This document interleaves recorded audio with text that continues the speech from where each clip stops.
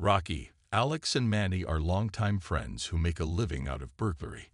Alex's father works in a security firm, thanks to which the guy can take duplicate keys and passwords to all the houses serviced by him. Having penetrated into another house, they agree not to take cash and collect valuables worth no more than $10,000. Otherwise, the trio could end up behind bars. The friends run away and break a window, pretending it's just hooliganism. Rocky and Manny dream to accumulate money and run away to California, but Alex is not ready to leave his father. After meeting Raul, Manny tries to sell the loot, but the fence underestimates the price. At the same time, he gives him a tip on the house of an old man living in an abandoned area of the city. Several years ago, the military man's daughter died, and Cindy Roberts, the perpetrator, paid him a $300,000 settlement. Alex refuses to give up on the dubious schemes, because if they fail, they all face at least 10 years in prison. Rocky wants to leave and take his younger sister Diddy, escaping from her mother and her drinking boyfriend, so he convinces his friend to take the gamble. After installing a surveillance camera, he learns that all the neighboring houses are empty and the police don't come to the area. The old man practically does not leave the house, so he can be put to sleep and quietly robbed without fear of attracting attention.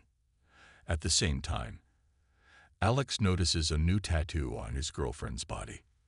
Ladybug is a special symbol for Rocky, giving faith in a bright and carefree future.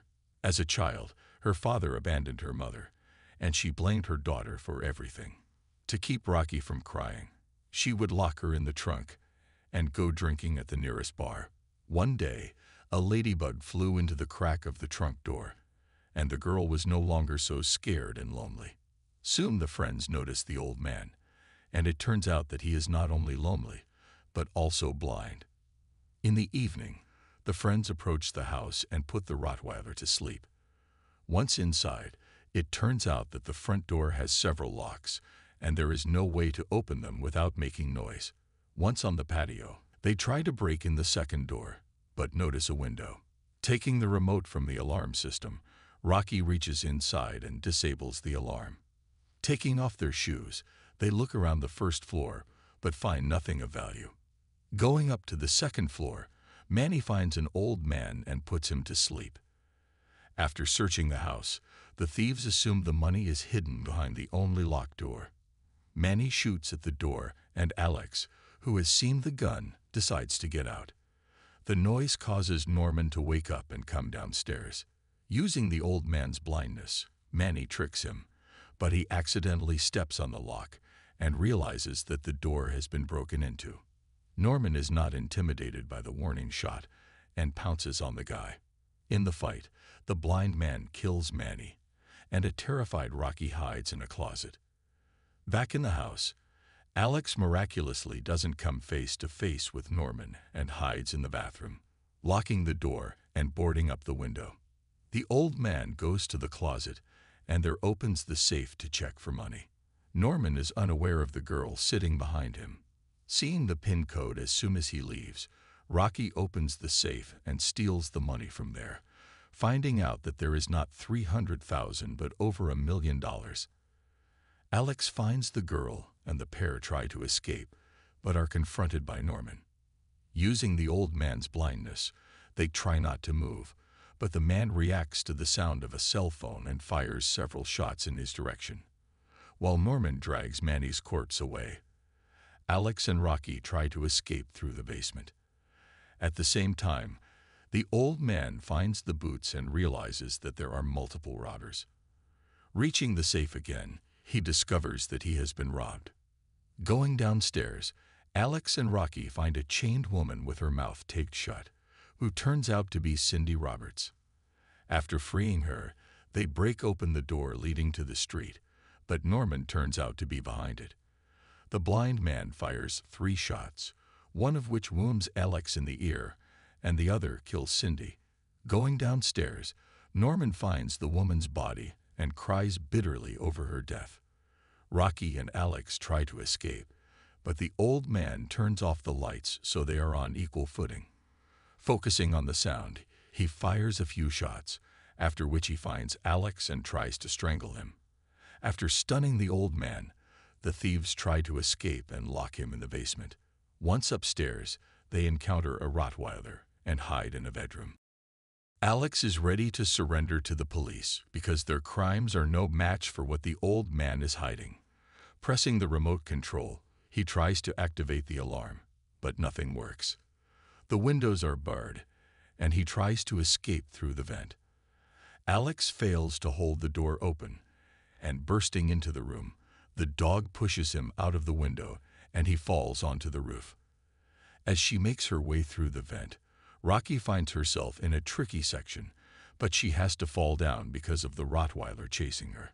At the same time, Alex comes to his senses, but the old man shoots through the glass and the guy falls down, trapped again.